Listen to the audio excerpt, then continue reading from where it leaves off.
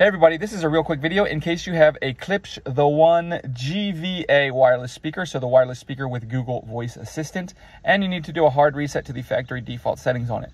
You're going to want to do this reset for one of two reasons. The first one is troubleshooting in case this speaker is not connecting to the voice assistant, it's not syncing with the app, it's not pairing to Bluetooth, anything like that where it's not working. A factory reset can fix a lot of those issues.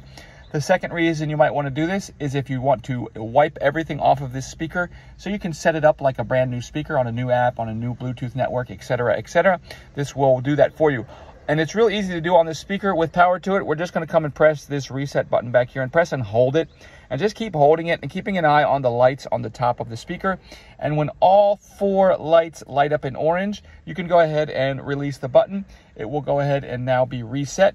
And then you can go ahead and connect this speaker, set it back up, basically like it's a brand new speaker. So you'll need to delete the old version off your phones and everything.